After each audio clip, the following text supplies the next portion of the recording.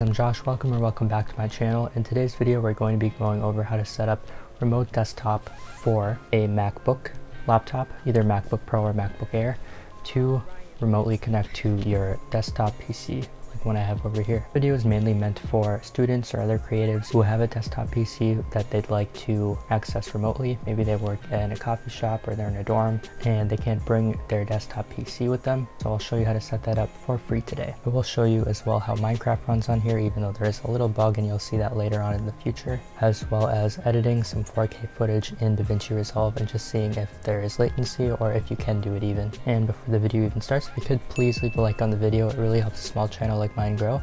And if you are into computer science and technology, consider subscribing as well.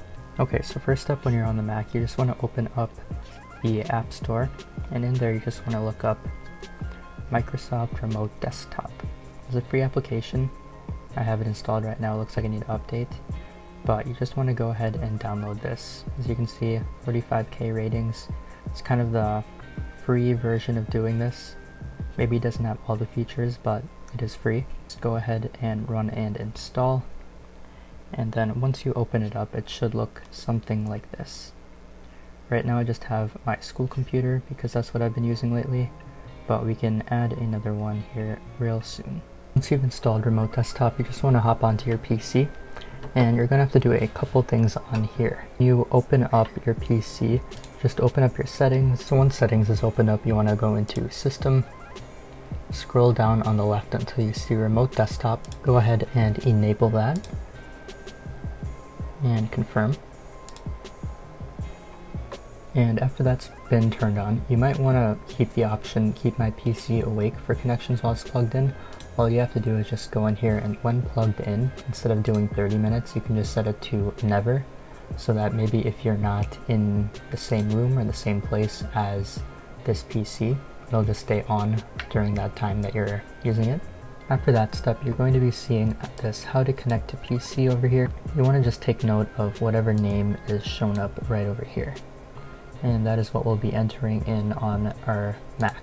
After we've just noted that down, you also want to come in here and just go into search and just type in command for the command prompt. And from here, we just want to type in IP config, just like that. And what this is going to do is it's going to give us our IPv4 address for this PC. I'm not too sure if I can show this or not, but you'll be able to see it. It literally just says IPv4 address. It might be blurred out right now. And just go ahead and make note of whatever that address is. Okay, now that we're back onto our Mac, we have Microsoft Remote Desktop open up. We just want to click on the Connections tab, add PC, and over here we're going to enter in that PC name that we've looked up earlier.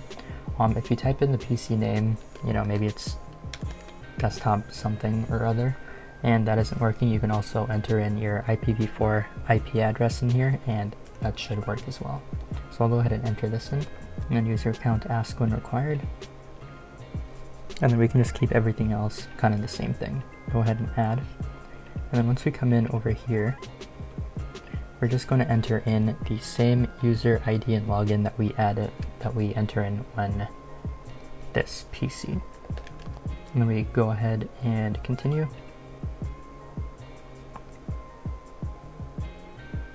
And there we go. And then on our screen, the PC screen, we see something else happen over here. It just goes to the desktop. And then on this page on the Mac, we can either do window or windowed, whatever we'd really like. And we're able to see our desktop here. Not too sure what happened to Wallpaper Engine, but we still have access to everything.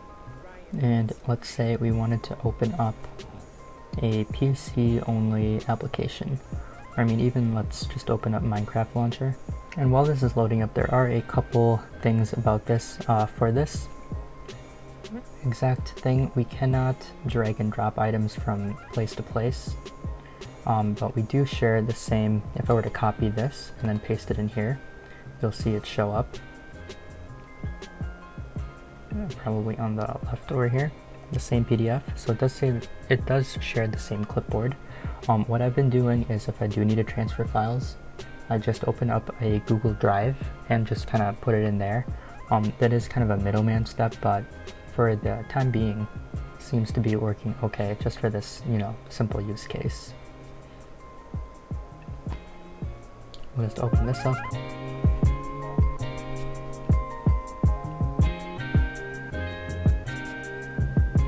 Maybe there's something a little iffy about this. I'm not too sure why this is doing that. But if we were to just do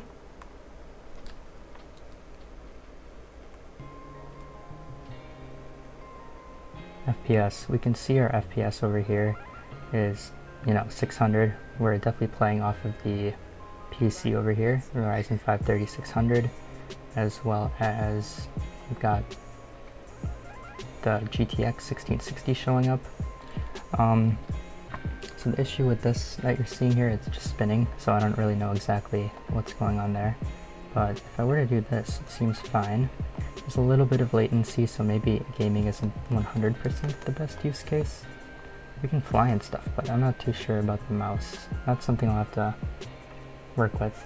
And if you guys know anything about that either, feel free to leave it in the comments. I'm sure that'll be a big help. But if we just quit game, if we want to open up something else up just a PC, you know, I'm able to look at my files here and stuff like that here on my videos. If I wanted to open up DaVinci, and then I can edit off of my PC instead of using my Mac, which is kind of one of the main reasons that I was trying to do this for. I'm going to try it out right now actually, just to see what kind of the latency is like.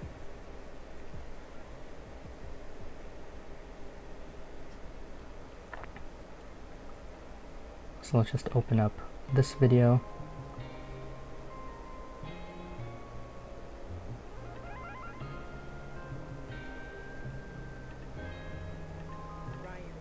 It seems really responsive actually. I'll just go ahead and full screen this.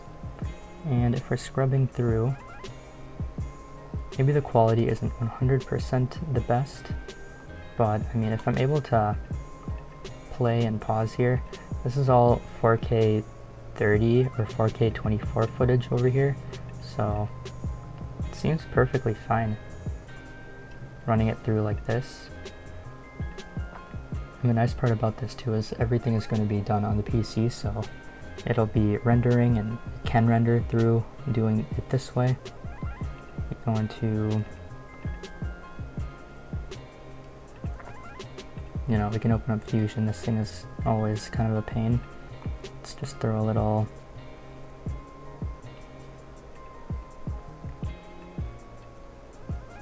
blur node. Not exactly sure how to do this right now, but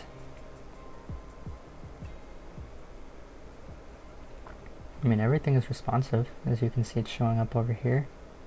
So I think this is a pretty big success actually. We don't want to save this, so let's just go ahead and don't save. And I mean, we're able to run Windows using our Windows PC that we already have. So to wrap things up for the video, you can definitely edit on this with a great experience. Gaming is something I'll have to look into, and again, if you know any suggestions on how to fix kind of that mouse movement, feel free to leave it down in the comments. That being said, thank you guys for watching, and I'll see you guys later.